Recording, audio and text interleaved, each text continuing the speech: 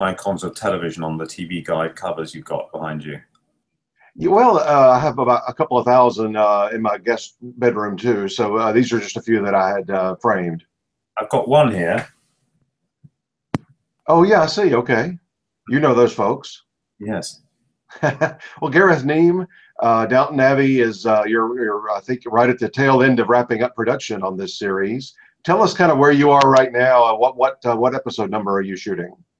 Well, we're shooting episodes 7 and 8 of the 6th season, so we have yeah, we're definitely in the tail end, but we've got the big finale still to do. When I talked to Julian a couple of weeks ago, he said he still had not written the finale. Is that in everybody's hands now? Well, a little bit of hyperbole. I mean, he has been working on it for a while, and we have a draft, but you know, we're still very much you know, still it's underway, and it's certainly under wraps. We haven't shown it to the actors yet. Oh, okay. Still internal at this point. Yeah. Tell us now. Whenever you wrap up anything in life, whether it's a job or whether it's a relationship or you're moving to a new city or whatever, it can be lots of emotions going on. What's the feeling right now from everybody? Well, I think it's only just beginning to dawn on people that the end is nigh. I don't think it's going to really sink in until we shoot each actor's final scene, or we, for example, shoot the last scene at Highclere Castle or at Ealing Studios, where we do a lot of our sets. So I think, you know, and I think as you applaud off each character as they do their last scene, I think that would be quite moving. Going back to the beginning, I was wondering, you know, sometimes parts are easy to cast and sometimes it takes you a little bit of a search. What was the hardest one as you all were putting this together? I don't remember a hard part to cast. And in fact, I've been on record before as saying that the first season of the show went so smoothly that I was certain it was going to be a flop. It just was too harmonious and straightforward.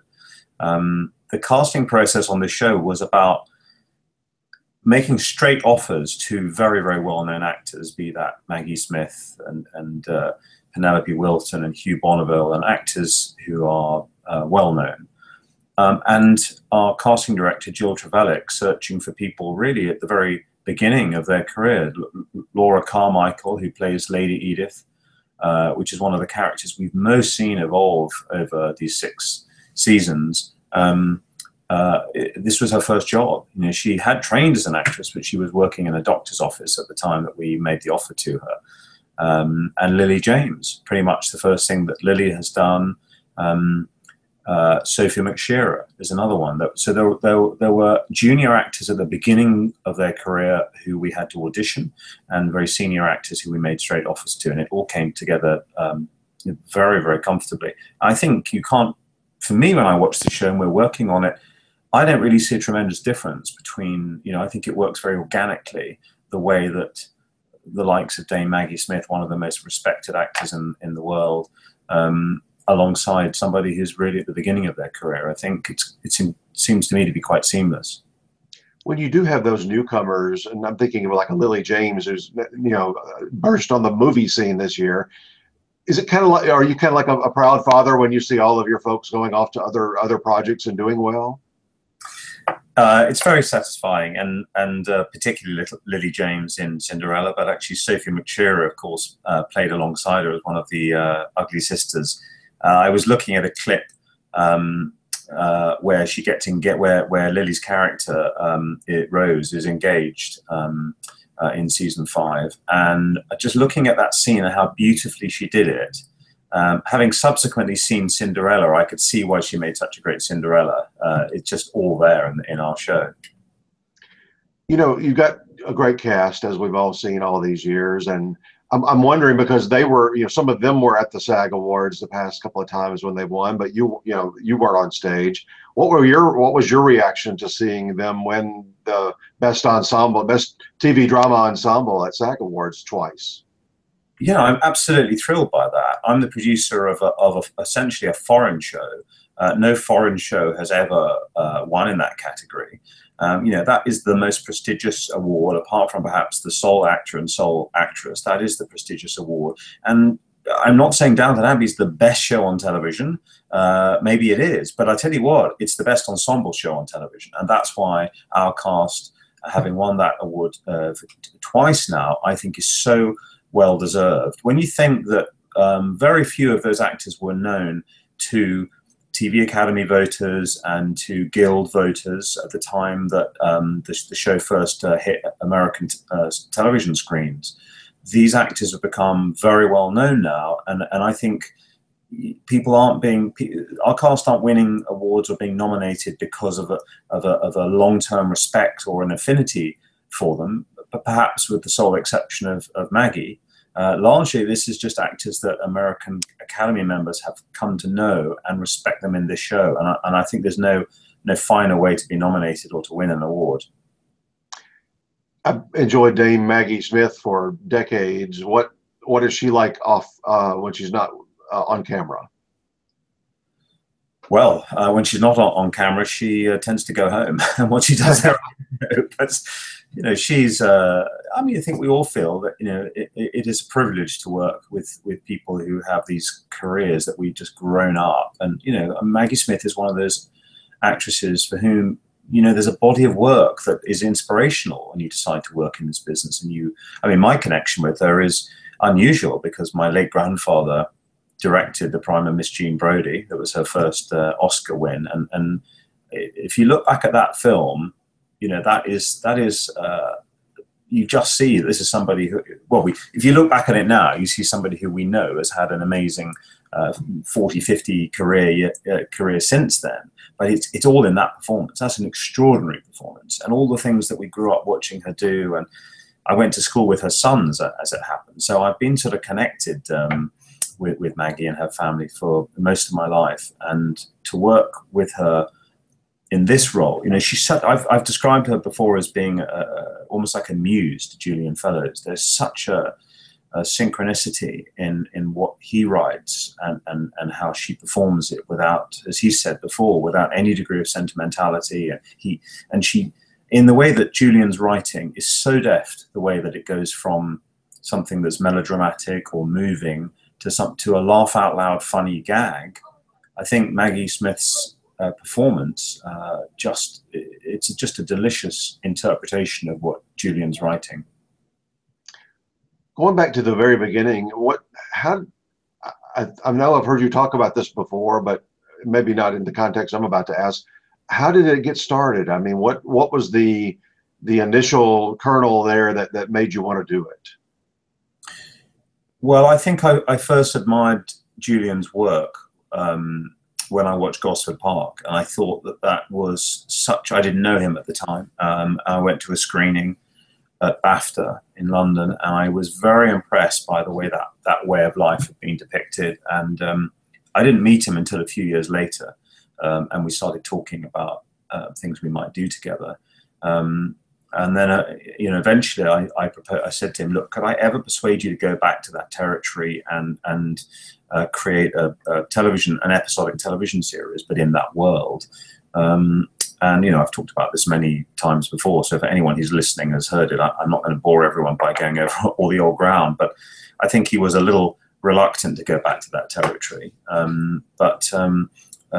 left the meeting not really knowing what was going to happen, and about 2 or 3 weeks later I received an email from him, and he'd set out most of the characters that came to be in the show. So I think he was taken with the idea, and we pitched it to ITV in the UK, which is not the network that you might expect to find this show, because we really did have an ambition to reinvent this genre. It's a very it's a perennial favorite for British audiences, but it's tended to be done in quite a conservative way. Costume drama has usually been literary and from adaptations of books, and what we wanted to do was a very modern show that was fast-paced with lots of characters, albeit in a setting 80, 90 years ago. So we were actually breaking new ground, and received support for it right from day one. So that's why, as I was saying earlier on, making the first season was pretty straightforward. Actually, everyone got the idea and backed the vision that we had from the show from the beginning. And because we've made every episode since. That vision, I think, has been hasn't been challenged or kind of mucked around with since then. Julian is able to write what he wants to write. When you first got to the Emmy Awards after that first season aired here in America, did extremely well. It was in the miniseries categories the first time around, because it wasn't. I think when you're doing all the paperwork, it still wasn't set yet that it was a second season. Yeah. But anyway, what were your expectations as you all got there that night? What were you thinking? What were you? I know what you were hoping, but what were you thinking was going to happen? Well, it was a strange one, really. I mean, we have a huge amount to be grateful to the TV Academy. We sent out screeners. That was a considerable financial investment, actually, for a show on public television with a much smaller budget than many of the other shows in contention. And a big show, a big miniseries in the year that we won, of course, was Mildred Pierce. Brilliant Kate Winslet piece on HBO, and that was really what everyone was predicting to win. But when we were running the campaign, we were aware that there was quite low level of awareness in the United States for our show. It was on public television, not really a massive destination of choice for mainstream drama. And it's the members of the TV Academy who watched the screeners, who spread by the word of mouth. It was people like you who watched it and saw it was offering something fresh and different and hopefully very well made. And it was TV commentators and journalists and voting members of the TV Academy. And we won a plethora of awards the first year in the miniseries category. When we came, so that was August, I think, in 2011, August 2011. When we came back in the January for the Golden Globes, it was really interesting, the difference that everyone by this point seemed to know the show. Of course, now it's hard to realize that there was a time where the show had quite a low level of recognition because it was a sort of slow burn, and audiences increased across the first 3 years to making it one of the highest rated shows in America. It's funny. I remember getting that screener early that summer, and there's so much television, as you well know now. I mean, several hundred channels, and as somebody was telling me yesterday, and I totally agree, it feels like the golden age of television with the wide variety and the quality. But I remember getting that screener thinking, oh, I meant to watch this a few months ago, and I'll give you the best compliment I can when I'm watching a show, at least. If I can't wait to watch the next episode, if I watch a whole series like in a weekend, that to me is a high compliment, because sometimes you get a show and it's just like you hardly even want to move on to the next episode. But anyway, I think a lot of people here felt that way when they sat down to watch it, like, oh, I meant to watch this, and then they couldn't get enough of it. Well, that's great, isn't it? And there's plenty of other shows which are slower burns like that people come to a little bit later, and it's actually quite a good way of doing business, because people have to pay to catch up. I mean, most people, like your good self, don't get given free screeners, so it's actually quite a good business model when people have to catch up. But we were delighted that so many, not only industry people, but mainstream TV audiences caught up with the show, and it became just such a cherished thing. I mean, the support from the United States of the show is really, really overwhelming, and I know it means a tremendous amount to all of the actors and the producers, all of the cast and crew. It really does, and particularly as we come into the final year, we don't take these things at all for granted. And this summer, you're on the Emmy ballot, obviously, for this most recent season,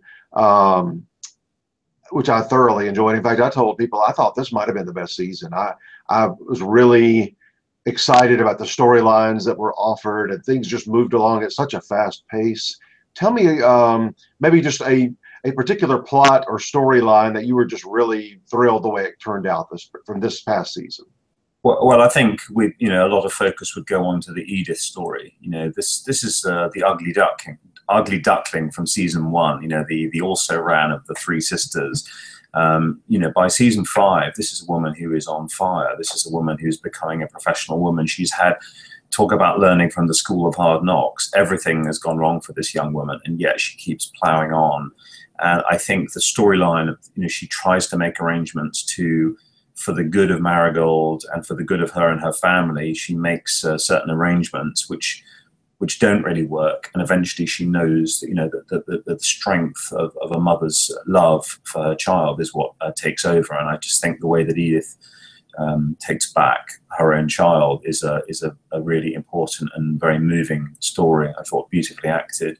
Another one that means a lot to me, and I just think is evidence of the sophistication of Julian's writing, is the wonderful storyline where Mary decides to test out Tony Gillingham. She has a test drive with him in a hotel, and they have this illicit assignment.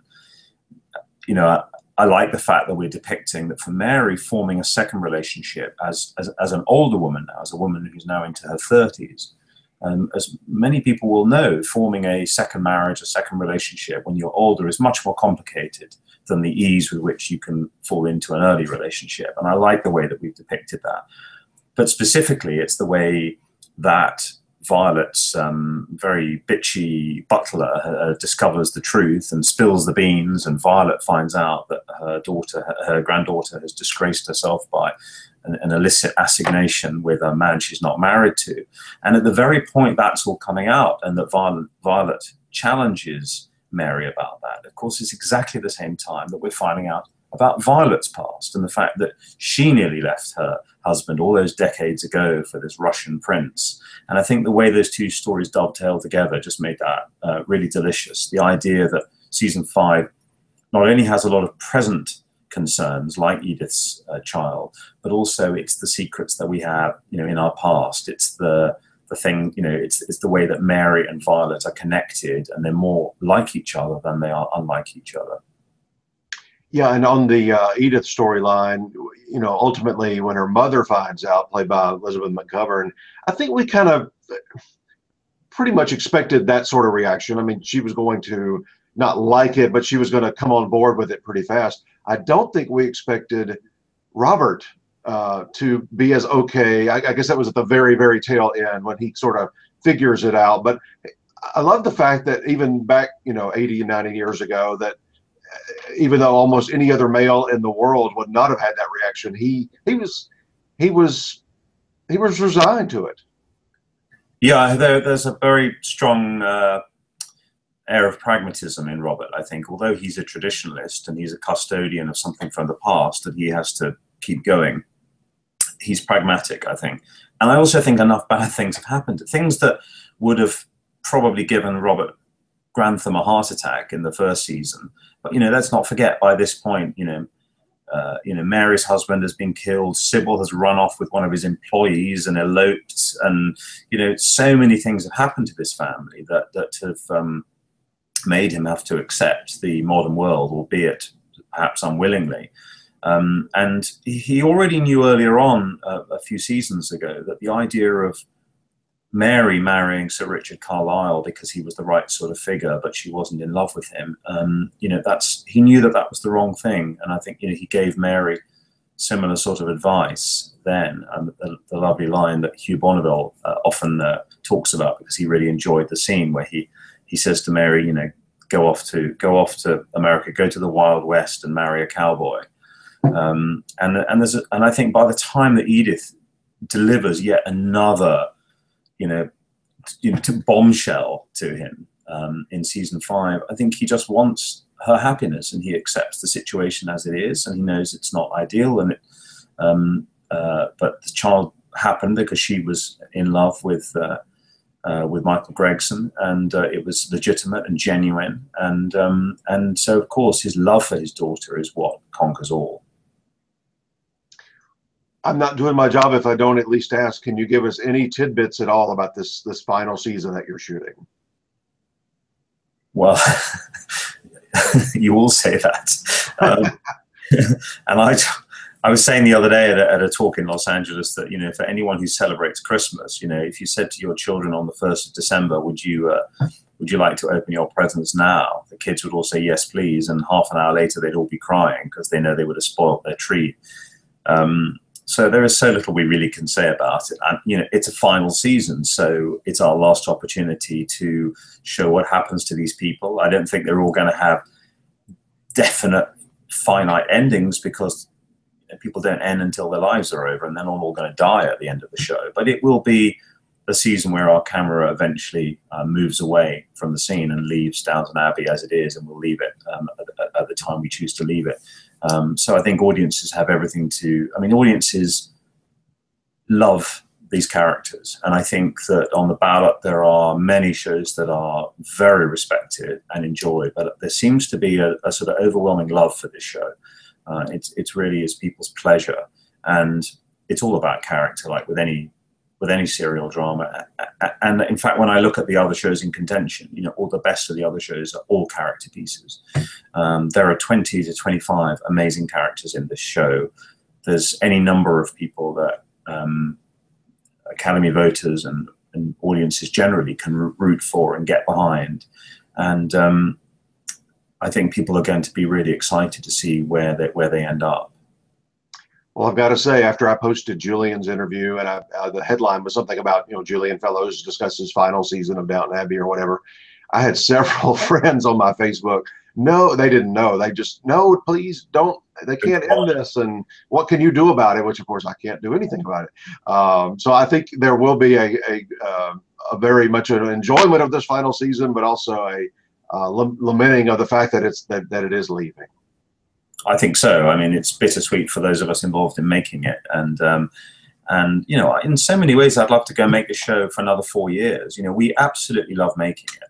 We love that audiences love it because we enjoy the show so much, but I think that there is a shelf life for these shows, and the wrong thing is to think you're in a good place and just keep going. I think you have to, ideally, you get out while you're ahead. You get out a season or two early, which is what I think we're doing, while people don't want you to leave the stage, rather than people being glad to see the back of you. Hopefully we will produce 6 seasons of a great standard. And in fact, it was great to hear you say that you think season 5 was the best yet, because if we can keeping these shows in great health as they become more seasoned, it is that's a challenge, and it's very satisfying if we can do that. I think you can't get enough of the show, because the more you invest in these characters, the more you enjoy their development. We're seeing their children now grow up. These little characters, Marigold and Sibby and George. They're people, and you have this sense of a real family that's getting older together, and they feel so real. The death of Matthew was like, given that episode was aired on Christmas night in Britain, it felt like 10 million households. Somebody was knocking at the door with bad news at 11 p.m. on Christmas Day. It's a show about a family, so people treat them like a family, and to let go of those characters is going to be difficult for those of us who love making the show and those of us who love watching it.